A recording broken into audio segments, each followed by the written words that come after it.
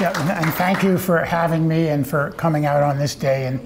And if you've ever gone to the White Mountains, this is the perfect day. This is the way the weather is like 9 days out of 10.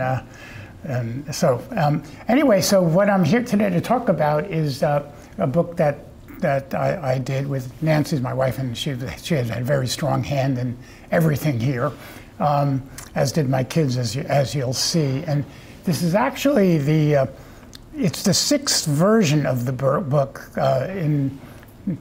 First book was done in 1995, and roughly every 5 years there's an updated version. And after the first 2 editions, they rebranded it as Best Day Hikes. So anyway, let's see. So the original one was called Nature Hikes in the White Mountains.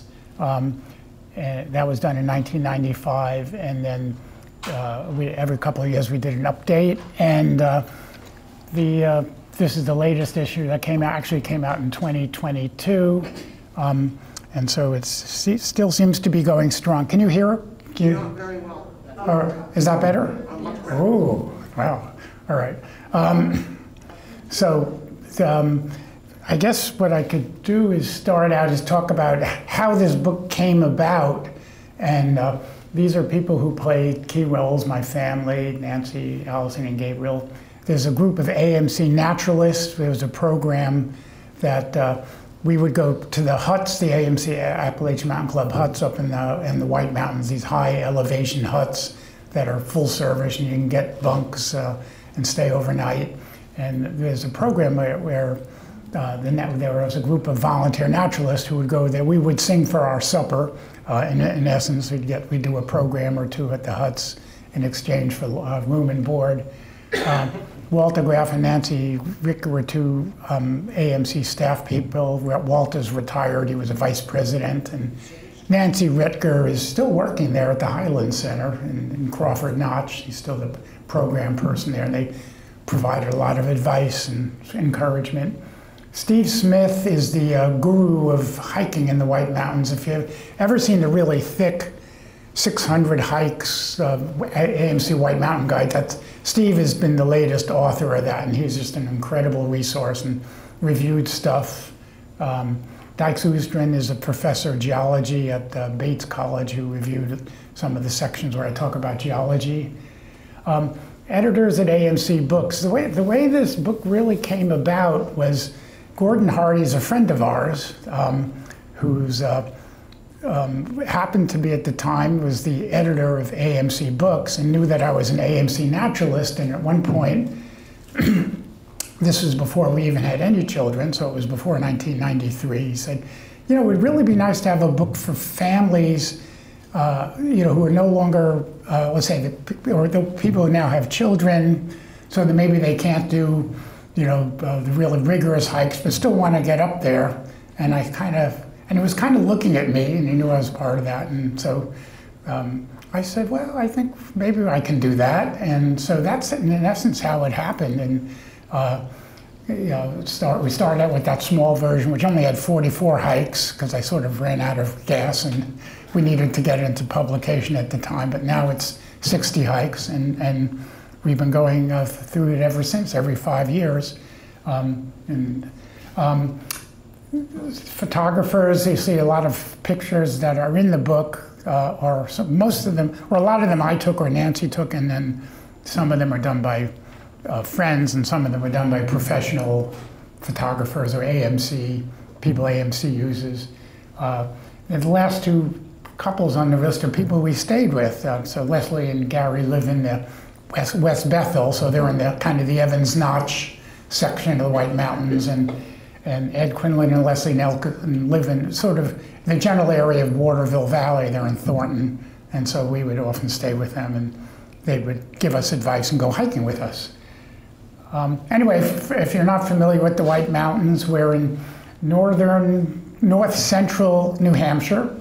It's a national forest, one of the first national forests in the East, when I guess people in Washington, D.C. just realized that, hey, there are national areas of national significance in the East. It's just not all out in the West. So it's that whole central area of New Hampshire that we're talking about, and it's a very large area. And this is the latest edition. This is a kind of a locator map for the different hikes. There, like I said, there are 60 in there now, and you can see they're spread out pretty much from west to east throughout the whole area of the White Mountains, up through the North Country region, Kilkenny region up on top there, down through Waterville Valley and east and west. And so I tried to go for geographical variety, because sometimes if you come, depending on where you're coming from, sometimes it's easier to get to certain parts of the White Mountains than others. And this is just my hat's off to the volunteer naturalists. This happens to be somebody named Darrell Borst, who was a professor at Quinnipiac University, who was giving us a lecture at the time, and this is somewhere just outside of the Highland Center, actually, around Ammonoosuc Lake, and he was talking about freshwater sponges, which are, it was great to be with this group of lively naturalists who knew each of us contributed things from our own area of expertise and enthusiasm, and they certainly had a strong influence on this book. Okay, and this was a family project.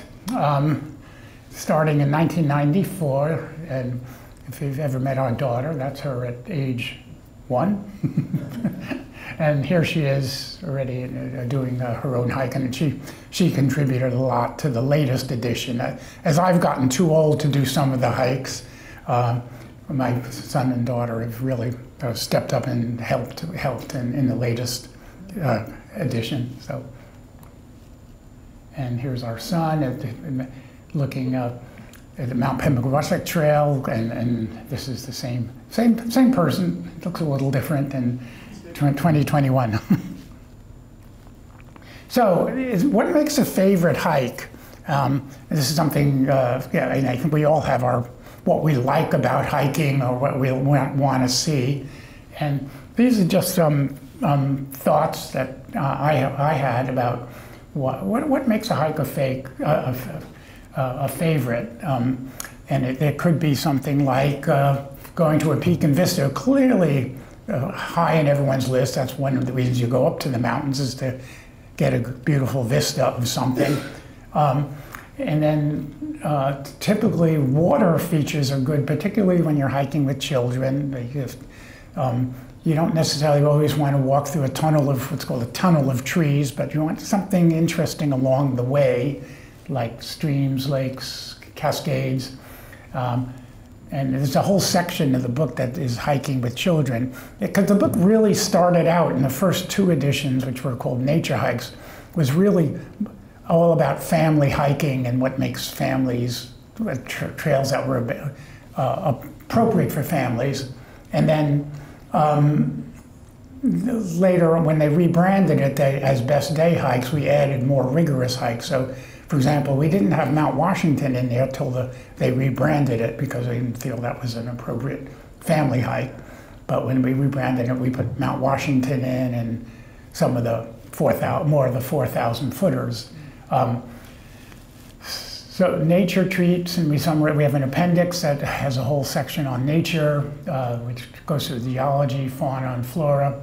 Hikes to huts, there's a whole wonderful culture that the Appalachian Mountain Club has. There's 8 backcountry huts where you can stay overnight, give you meals, breakfast and dinner, and get information, meet the very energetic crew who will help entertain you as well as feed you and keep you warm. And finally,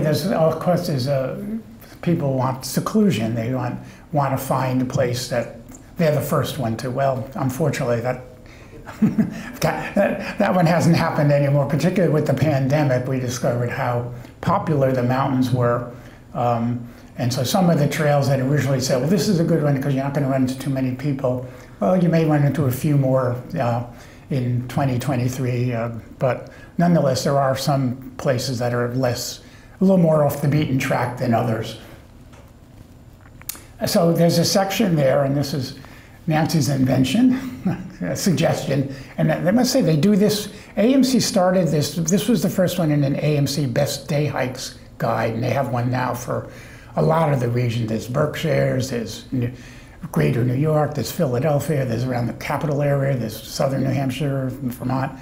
But this is standard now of this matrix where you can get a very quick look at a hike, whether difficulty rating is, the round trip distance, the elevation gain, and how long it should take, which is always kind of depends on you, but it's an estimate. And then some of the highlights and then some of the features.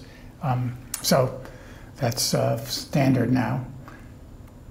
All right, so let's talk about peaks and vistas, hikes to peaks and vistas. This is looking north from Mount Passaconaway, which is one of the 4,000 footers, and certainly a lovely place to go. It's not too bad a hike in terms of difficulty rating, but it is just a great way to enjoy nature and be out there and get a great view of sort of feeling in the mountains, looking out. That's Mount Carrigan is the most prominent lump there on the left. I guess it would be on your left side of your screen. And then there's waterfalls. These are different ones, different waterfalls. There's Tama Falls. The Fallsway Trail is one that's up in the northern part of the White Mountains. That's off of in the northern presidential area, and it goes. If you wanted to keep continuing that, you'd go up to Mount Madison and Madison Hut, Mount Adams. But along the way, you pass a wonderful series of waterfalls. Too many waterfalls to count even. And Greeley Pond is a very popular walk either off of the Kankamangas Highway, which is a long east-west highway, more or less in the southern part of the White Mountains. But you can also approach it from Waterville Valley, and you can actually, and it's a good place for cross-country skiing in winter. You know, one of the things that I did put in the book, and it was encouraged by the editors, it was winter as well as summer hiking. So what's good, what areas you could ski in, snowshoe in, and for that I really had to rely on testimony of other people, since most of our hiking is really done during. We certainly have done cross-country skiing, but I got a lot of advice from people like Steve Smith and others about what would be also appropriate for winter hiking. And hikes with children, there are certain ones that are hikes. This is the one on your left is called the Basin Cascade Trail, and we just like, children like just staring at and we like staring at flowing water. And the one on the right is my children, that was probably around 2009, I think, we did that hike. And that's actually the Falling Waters Trail, which goes up to Mount Lafayette eventually. It's a wonderful hike. And the nice thing about some of these hikes, at least in the book, is that you can do part of it. So that, for example, the one where I described the Falling Waters Trail, which is, you can do one of the classic loops in the White Mountains is go up the Falling Waters Trail, up to Franconia Ridge, go across, and then back down past Greenleaf Hut, down the bridle path, the old bridle path. But you don't have to do it all. You could go up to these waterfalls and have a wonderful hike and stay at a lower elevation, and you just enjoy that, and depending on that, whatever your inclinations are, or how much energy you happen to have that day, and that's described in the book. You know, where you could stop and turn around and still have a great hike, even if you don't do the whole thing. Of course, blueberry picking is very, very important. There are two mountains in the White Mountains called Blueberry Mountain. This one's in the Evans Notch region. There's also one in the western part of the White Mountain, almost at the Connecticut River, Blueberry Mountain. But they're certainly, it's a great thing. We've certainly done a lot of blueberry picking when we're camping, and then be able to get blueberry pancakes the next morning. So it's a fine thing. And then there are places. I remember there were places where you can't even, blueberries you can't get to because they're a little bit in too precarious a place, and then you see things like cedar waxwings, which can fly, and you leave some of it over for the birds. You know, there's plenty for everybody there, particularly in a good year. And natural features, these are some fascinating natural features. Deer Hill is in the Evans Notch section, which is the eastern part of the White Mountains, it's really, what's really nice about it, tends to be somewhat less well traveled than the sort of the Franconia Notch and the Presidential Range. The mountains aren't quite as high, so they're not quite as popular, but still, you know, still wonderful hikes. And Deer Hill, there's this quicksand, which is a bubbling area. Almost you feel like you're in Yellowstone or something like that. It's a spring that bubbles up. It's not a hot spring. And rumor has it that a horse fell in there once and is down in there. But I don't think you'd ever want to really try and see that yourself or prove it, but that was years ago. And that's Janet Williams, who was one of the AMC naturalists, unfortunately passed away a couple of years ago, but a wonderful birder, ornithologist, who was part of our group of AMC volunteer naturalists.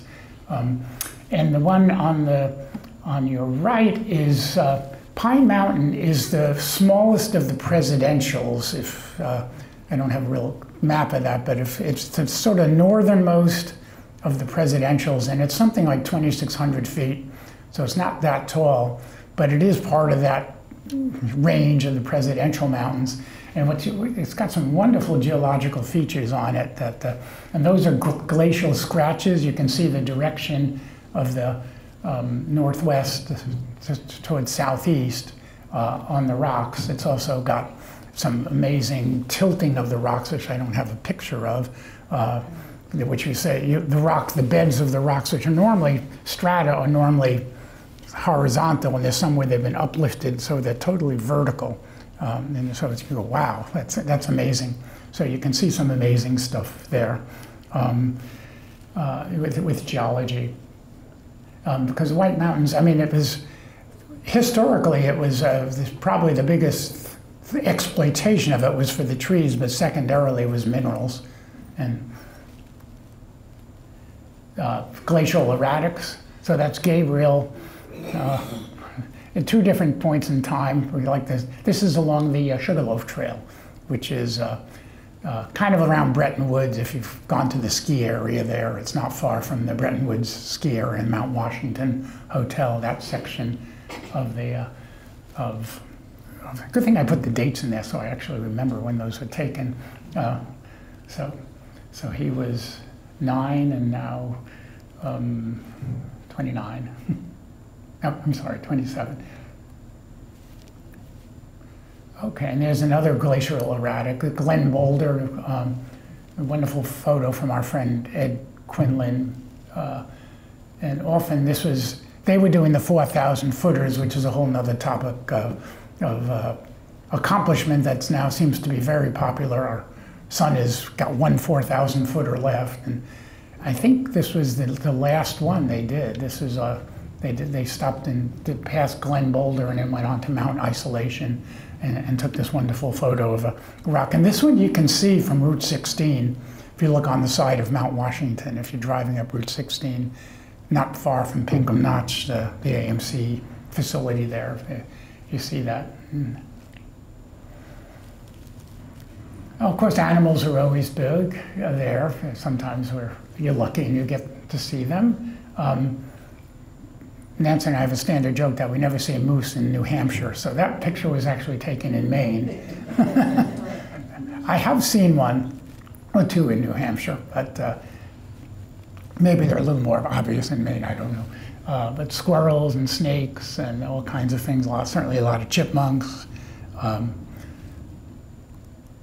And friendly birds, that's always whoops, let's see, yep, friendly birds.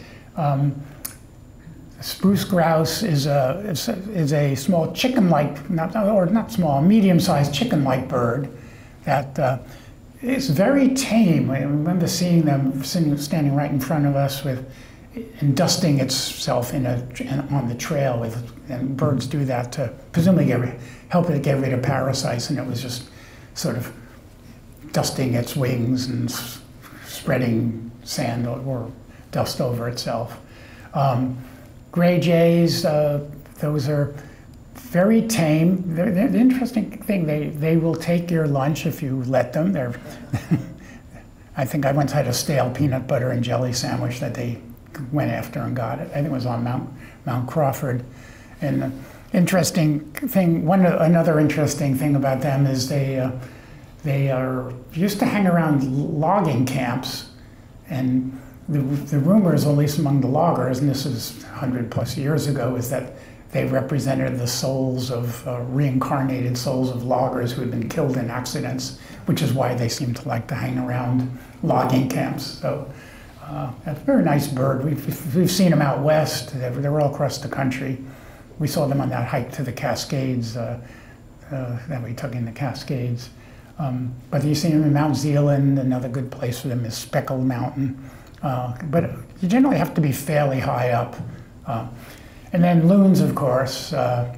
We were lucky at the Sawyer Pond, which is, if you want a very relatively easy first backpacking trip for you or your children or grandchildren, Sawyer Pond is about 1.5 miles. It's fairly gentle trail. It's got a lean-to and about 5 tent platforms on this beautiful pond. So, within the pond you can go swimming in the pond, and you can just enjoy the ambiance and stay overnight and go back the next day or stay as long as you want. But it is a lovely spot, and it was I think it was our children's first backpacking trip in the White Mountains there. So we did that. Okay, insects, maybe a little more of an acquired taste, but there are a lot of wonderful insects you can see. I get fascinated by, I was really into dragonflies. I did a project for my Mass Audubon, in my Mass Audubon days, on categorizing dragonflies across the state. And this was a darner, which is a large dragonfly, and we'd see them at these lower bald areas, like Bald Peak, and that's sort of the back end of Cannon Mountain, so on the western side of Cannon Mountain. White Admiral along Unknown Pond Trail. White Admirals, they were very much attracted to moose droppings, so they're a lovely butterfly, but with a very, perhaps not the most sanitary of habits, if you wouldn't associate with butterflies. And then Comet is, Lunamorph is actually taken at our friend's house, which is such a spectacular thing that I decided to count it as a White Mountain creature. And finally, the tiger swallowtail, which is, those you can certainly see these around here if you look carefully. I've had them in my backyard, so even in Beverly. So, but nonetheless, a wonderful looking butterfly. So,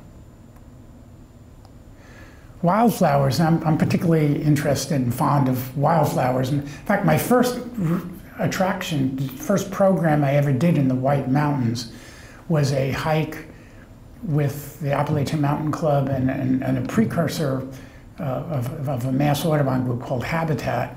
And we also did it with the Mass Hort Society.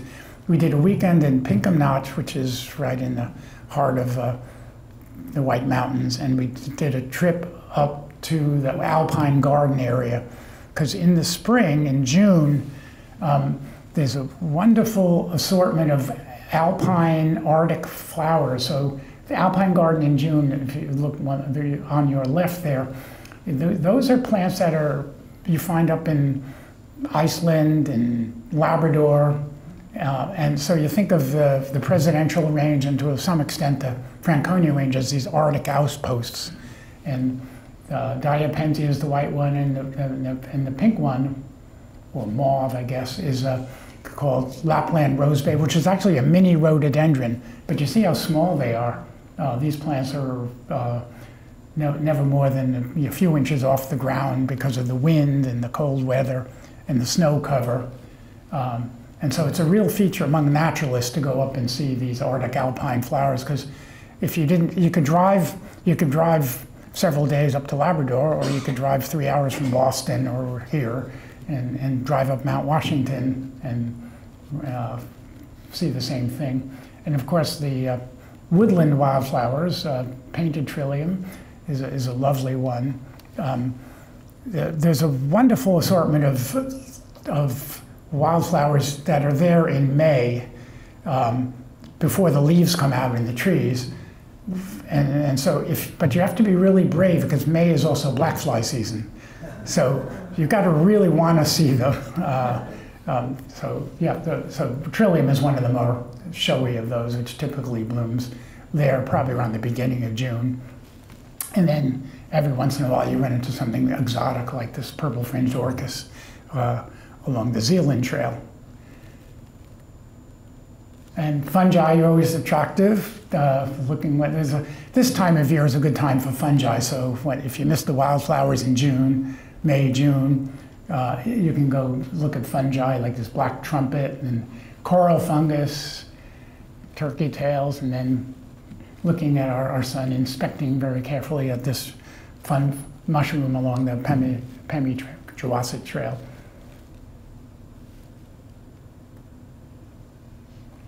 All right, and I mentioned we included in the later editions of the book more on the off-season trails that you can hike. Nancy and I had a wonderful hike along the 19-mile Brook Trail, which is it's east of Pinkham Notch, and it goes to a Carter Notch hut, which is open all year on a caretaker basis, and they do keep a fire going, so if you really need to warm up, you can go into the main building and warm up, and then you go back into your bunk and bundle up in your sleeping bag. And then there's Mount Israel is actually in the southern part of the White Mountains, around Sandwich, the town of Sandwich. But there's some wonderful hiking you can do, and it has the two advantages. There's many less people, and also the leaves aren't on the trees, so you tend to be able to get more vistas without having to hike necessarily up to a ledge or a peak. So it's a very nice time to go hiking if you don't mind the cold, and if you certainly need the proper equipment. Yeah. Our son did a whole course through the AMC on winter hiking, and he was out almost every other weekend past winter.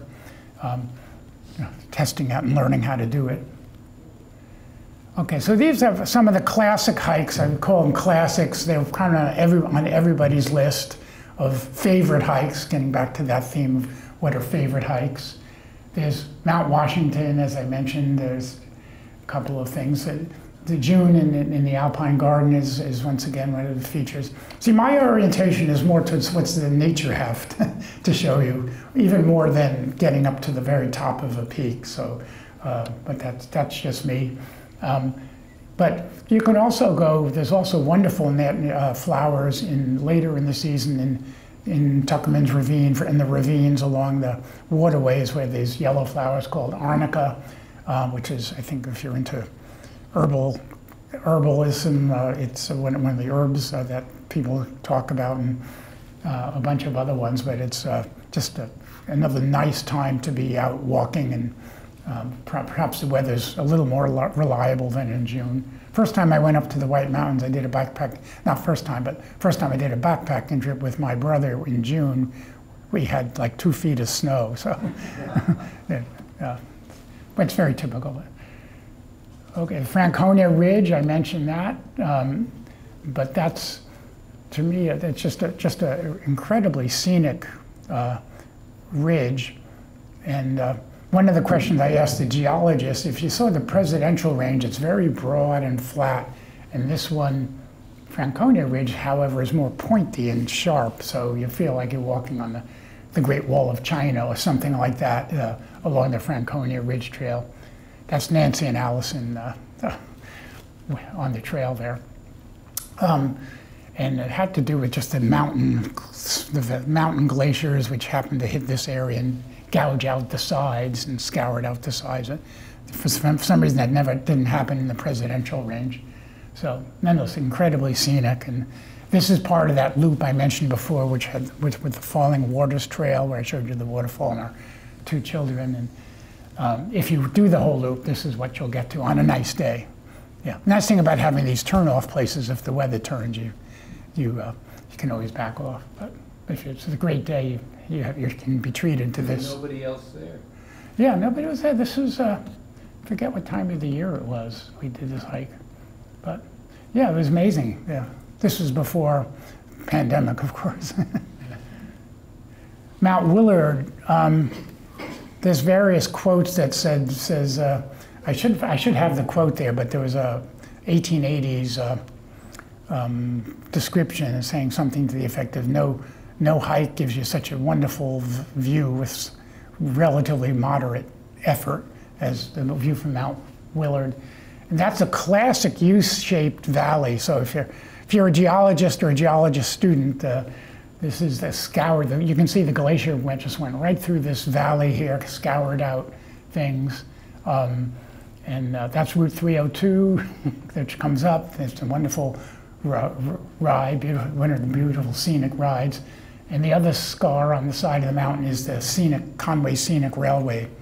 And I was just reading in the Boston Globe travel section, they said that's a wonderful thing to take during the fall season, is to take the Conway Scenic Railway. Interesting, if you see that scar on the mountain, that's Mount Willie. That's historically of one of the melodramatic, tragic stories of the White Mountains was the Willie family. This is somewhere around in the mid-1800s. They had a house roughly below that scar when there weren't too many people living there. And they had a house and they had hands to help out, and the family, I think there were 5 of them, plus husband, wife, and a couple of hands. And it had been a rainy year, kind of like this, and they all of a sudden heard the mountain starting to tumble down as a landslide, and they ran out of their house. They thought it would be safer, but they were all buried and died. And that's why when you get the willies, and presumably that's the derivation of that term, getting the willies. But the even more tragic is the house was left untouched. So somehow the landslide had split. So if they had just stayed in their house, they would have been fine. But it took several days, of course, for people to find them, and it was unfortunate. But now it's a historic site, and that's actually the scar from the landslide. But who knows, something like this could happen again. I think we're probably better prepared for it, but still. Welsh and Dickey. This was when I was asking, particularly the AMC folks, Walter and Nancy, about for hikes with children. They said this is one of the ones that was most suggested. It's in the southern part of Waterville Valley, and they're not huge mountains at 2,600, 2,700 feet, But it's a 5-mile loop, and you get wonderful views on top, as you can see. You're looking out over the Franconia Ridge there from the summit. And it's also, since it's early and it's southern, it tends to be snow-free a little earlier in the year than, say, some of the higher peaks. So it's a wonderful hike. And the other thing about Welsh Mountain is if you're a botanist, is that it has a very uncommon pine tree that only grows there and one other place in the White Mountains called Pinus banksiana. And so for me, that was an additional feature, but by and large, it's just a wonderful loop hike and a good place for taking a child for their first serious mountain hike. There's some ledges and you got to do some scrambling, but not bad, not really bad. Arethusa Falls, this is the largest waterfall in New Hampshire, so as such, it's going to be a popular hiking. We did this hike in the middle of, that was December, about a year ago. That was a year ago we did that. In winter, you get wonderful ice sculptures, natural ice sculptures from the waterfall, but very popular place to go. And these are some of the ponds, and I probably first put the slide together, ponds off the beaten track, and I had to sort of qualify it. Unknown Pond is up in the Kilkenny, or the northern parts of the White Mountains, and there is a campground there, or a backcountry campsite, I should say. So with 10 platforms, and you can hike there, and there's a few 4,000 footers that you can reach from Unknown Pond, Mount Cabot being one of them. Mountain Pond was another place I thought I had discovered. It's northeast of Jackson, and it's got a wonderful loop trail of about 2.5, 3 miles around it. There is a lean-to there, so you could stay overnight if you want. Didn't seem like too many people really knew about it. The other thing about some of these hikes, and Mountain Pond's a good example, you reach it from the trailhead, you have to go 4 miles on a dirt road, which they don't plow in winter. So that's written in the book, the certain hikes that are pretty much inaccessible in winter because the road access is not plowed. A Mountain Pond is one of those. Shell Pond is some more recent, that was added to the last edition of the book. What's always hard about putting these hikes is when they tell me they want 5 new ones, because they always say, we want you to be able to say 5 new hikes. That means I have to subtract 5, so it doesn't get too big. So it was always a challenge to figure out which hikes are no longer functional, so anyway, but Shell Pond was just so lovely. You see a beautiful fall day. A lot of wildlife. There were beavers and various waterfowl here, so it was just very, very nice, and a very level walk. So this is a great one for kids. It's about, I think it's 2.7 miles, fairly level, but beautiful vistas on a beautiful fall day. Mount Eisenhower. And you guys have done that one, right? Yep. Mount Eisenhower,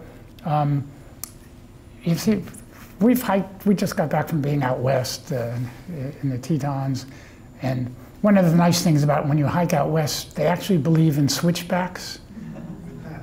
In the White Mountains, for whatever reason, they pretty much go straight up, and there's the disadvantages of that is often the trails get more heavily eroded.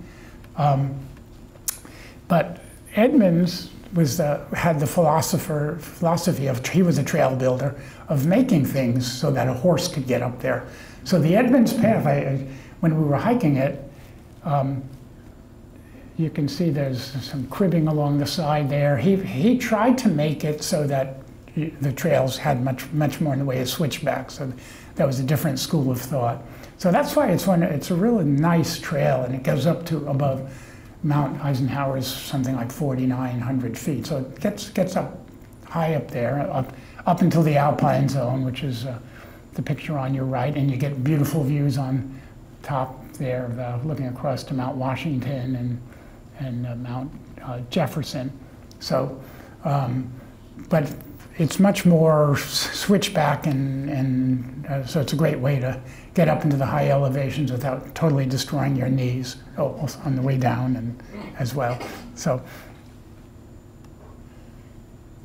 another really nice high elevation hike that is well graded is the Mount Moosilauke, which is in the western part of the White Mountain. It's this big broad summit, and a lot of it is along a stream, a rushing stream. In fact, every time there's a big storm, that trail, and I took that picture, was probably in probably 2008, 2009, and they've had to relocate the trail because Hurricane Irene came through and replumbed the area. So anything along a stream often has to get redone when there's a big storm that goes through the mountains. Here's a recent one we just added. It's along the Mad River Valley. It has some nice features. You walk along a stream, the Mad River, which is mad only after a rainstorm, but can be pretty high. And then you go through a series of boulders called the Davis Boulders, and then you go to Goodrich Rock, which is a huge glacial erratic. I should have mentioned before, like Glen Boulder is a rock that was deposited in an area, carried by a glacier to a different location from its origin and deposited somewhere else, and that's what Goodrich Rock is. This is in Waterville Valley. Rock hounding is this is one of our favorite hikes is in the Evans Notch area, where you could actually go to an open quarry.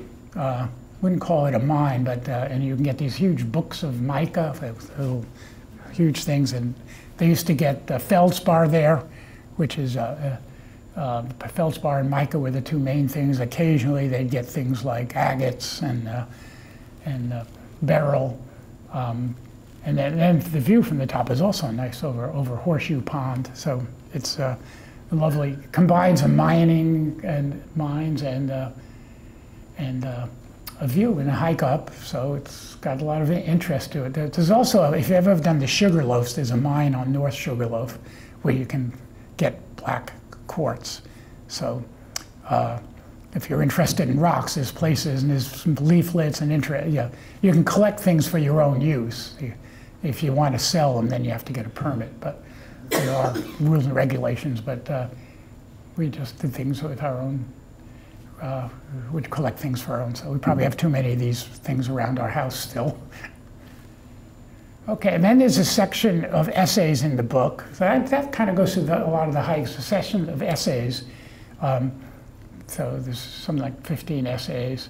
So one of the main ones that I kind of enhanced this time had to do with climate change, because that's obviously a topic on everybody's mind, and storms.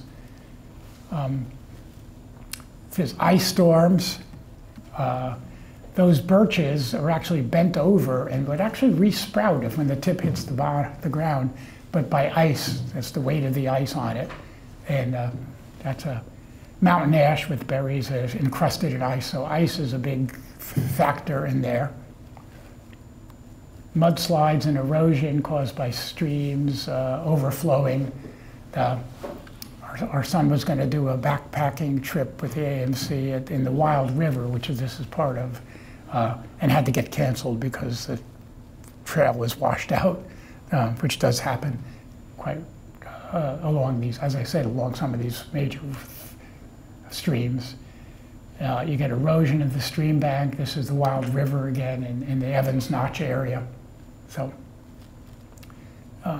you get things undercutting. And it leads to a lot of trail maintenance. This is a bridge that had to be rebuilt after the tropical storm Irene. That was a real big one here because it was a huge amount of rain in a short period of time. It was, by the time it hit the White Mountains, it wasn't a hurricane force wind, so it was just, because they call it a tropical storm, but still there was a huge amount of water which took the Forest Service and its partners, AMC and the other hiking clubs, years to rebuild. This one was just rebuilt probably 5 years ago, which shows you that sometimes it can take a while. So in the meantime, you have to figure out how you're going to get around the different places. I talked to the people. The AMC has a scientific staff that is very good and very well known, and they do a lot of studies having to do with impacts of things like water withdrawals from ski areas, but they're also doing a lot on climate change and how the vegetation affects those different layers along the mountains of different types of vegetation. That alpine zone is likely to get constrained because as it gets warmer, the communities move up the mountain, and that's what's expected. But David Pavelkover, who's a forest ecologist with the AMC, said he stressed that the forests in the White Mountains are very resilient.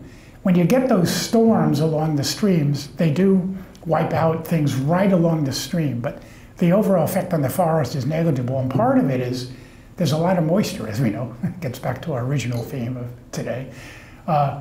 So with all that moisture that's there, the forest does recover pretty well. And so they haven't seen that much change in the forest itself as a result of these storms. Things seem to recover. Obviously, if the erosion happens, then it's a different story. But that's just in the immediate vicinity. And here's a good picture from a place called Lookout Ledge, another lovely hike that's not too bad, not too rigorous, but you get this wonderful vista. But what you see here was, this photo was taken in April. You see 3 different layers of types of vegetation, which I talk about boundaries. So the bottom layer is broadleaf forest. That's at the lower elevation where you see the snow through the trees. The dark layer on the side of the mountain is a boreal forest, which is more typical of northern part of Canada or mid part of Canada, but also here in the White Mountains and anything above like 2,500 feet, 2,000 to 2,500 feet up to about tree line. And then there's the alpine zone. So there's a boundary between the northern hardwoods and the boreal forest and alpine zone. And there's concern about how that's going to be changing. Particularly, the alpine zone is a rare community in New England. And the only place in New England where we have an alpine community is Mount Washington, which is about, in the presidential, which is about 8 square miles. There's probably about maybe 1 square mile along the Franconia Ridge and less in Mount Mansfield and in the Adirondacks. So Mount Washington, well, the presidential has a lion's share of alpine habitats in New England, and that's a concern. But though lately, at least the short-term results is things haven't changed all that much. So there may be interesting things going on with wind and exposure that keeps the forest more or less, and the alpine zone more or less maintains the boundaries that we see, because it's not just temperature, there's also exposure and wind. And as you've probably heard from Mount Washington in that area, it gets us a lot of wind up there. So still remains to be seen, and it's something the Appalachian Mountain Club and its partners are looking at.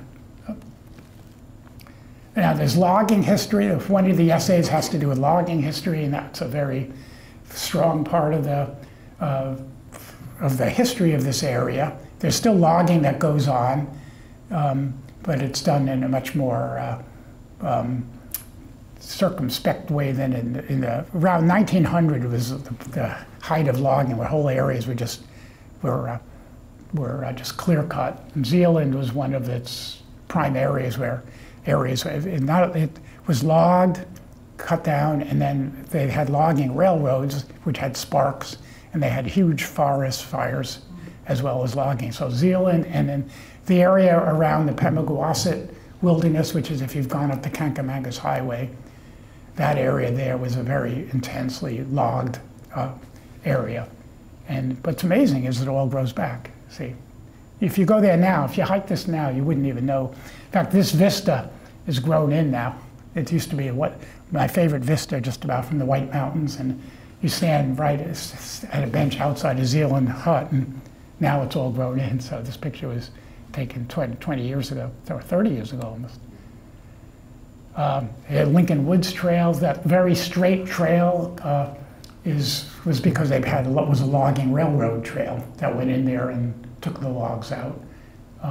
Makes it for now a very easy hike or cross-country ski trail. And the Wild River Valley, the town of Hastings Wild River, once again, is in the eastern White Mountains in Maine, the border of Maine. And there's actually down there was a town called Hastings, which used to have a post office, bars, school, and then the Wild River at one point around 1910 lived up to its name and wiped everything out, and it was never rebuilt, the whole community. So logging is certainly a strong part of the history, so one of the essays deals with the logging history. Bird guilds, yeah, I work for Audubon, I got to put something in about birds. So these are the bird guilds are you'll be hiking along, I think we've maybe all had this experience where you'll see nothing, then all of a sudden you'll see this group of birds will come by, and they're usually different species, chickadees, juncos, nuthatches, sometimes the woodpecker, other things, and they'll come by all together, and then they'll be gone. They're kind of like they're traveling. Guilds are from the old Dutch, union type of cooperatives. They seem to be interacting. They each have different roles they play, different ways of feeding, so they don't compete. And having more eyes there to look out for predators so you'll see these guilds of birds as you're hiking along. Beavers, very strong. A lot going on with beavers.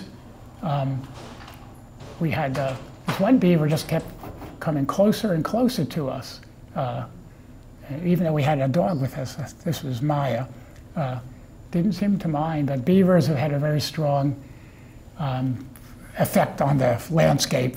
They create dams, sometimes the dams will evolve into meadows, and so as around here, beavers are having a very strong effect. So, essay on beavers. And finally, the last thing to talk about is just the history. There's an essay, a couple of essays having to deal with the history. The history of the White Mountains would be incomplete without talking about the Crawfords. The Crawfords were among the original settlers was Abel Crawford, who was known as the Old Patriarch. His son, Ethan Allen Crawford, was the giant of the mountain, and he and Abel built the Crawford Path, which was the first trail maintained up the White Mountains. And people like Thoreau went up the trail, and a bunch of other notables. That trail is still maintained and a very popular trail. So the Crawford, there's Ethan Pond, which is a lovely spot with a shelter on it, and some tent platforms if you ever want to go there. So they're part of there's a whole book by Lucy Crawford where she describes a lot of the early times in the White Mountains. She's the one who really talked about the incident with the Wiley family. If you want to read more about it, it's a history of, I think it's called History of the White Mountains by Lucy Crawford, Ethan's wife. Finally, the last thing, we did this hike about a month ago, and it goes to Bridal Veil Falls. This is one of the those interesting, I find it an interesting anecdote, I guess I'll say. So it's a lovely walk in the backside of Cannon Mountain, a waterfall, lovely waterfall. And it used to be popular there was a place called the Sugar Hill Inn, which is west of this. And in the old days, people would go there, and the guests would ride on horseback or hike along this Copper Line Trail, which goes to Bridal Veil Falls, and enjoy the ambiance. And one of the people who used to come there was Betty Davis, the actress. And she used to come stay there, and they said that she used to be there for kind of as a great retreat from her intense period of movie making in Hollywood. And there was a person who was Farnsworth, whose job it was to make people happy at the end and be a guide, sort of like a facilitator and a guide. So he would take people out to these along the Coppermine Trail. And the short of it was she fell in love with him. So at one point she deliberately got herself lost on the trail, knowing that he would be sent to find her. And he did, and the short of it was they ended up getting married, and they actually lived in the Sugar Hill area for a while. Unfortunately, a tragedy struck, and he died a couple of years later. He fell down some stairs. It sounded somebody as vigorous as he was. He fell down some stairs and died. But then what happened is a couple of years after that tragedy happened, this appeared in the middle of Coppermine Brook, this plaque. It says, "In memoriam to Arthur Farnsworth, the keeper of stray ladies. Peckett's was the name of the inn, presented by a grateful one."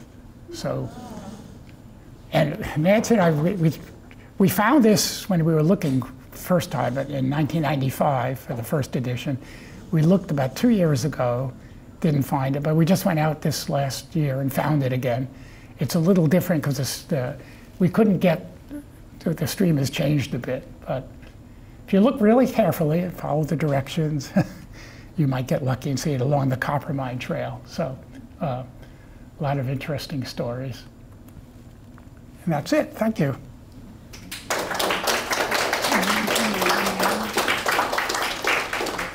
So anybody got any questions or comments or their own experiences? Yeah. What's the difference between a waterfall and a cascade? Oh, gosh. Well, I think of a cascade as, I would say a waterfall is a type of cascade, but cascades could be smaller or larger, where water tumbles off. But I don't know if there's a real technical distinction. Yeah, never thought about that. I'll have to look that one up for sure. But I would say I think of a cascade as, you think of a series of cascades as rapids where the water's tumbling around but isn't necessarily falling from a height. Waterfalls from a height. Yeah. Yeah. Just one thing, the photographs are beautiful, incredible. But also, do you have to make reservations when if you're going to plan on being in a hut? Oh yeah, yeah. 50 years ago you didn't, but now you need to make them. Yeah, you guys just did it, so I would say certainly for a summer weekend, but you really need to make reservations whenever you want to go. Yeah, I would say even during the week. Yeah. Well, they will accommodate emergencies. When we were up there this past week, there were several groups that were staying in a higher hut that, you know, the hut masters would communicate and say, we've got 6 of your people, so don't expect them for dinner. And, you know, we had to change our plans because there was like thunderstorms, so we stayed in a lower hut. But yeah, if they can accommodate you. Yeah.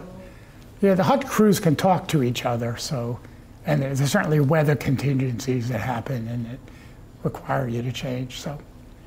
But definitely 466-2727, 603 is the number, if you want to call. But I would assume you could do it online as well, yeah.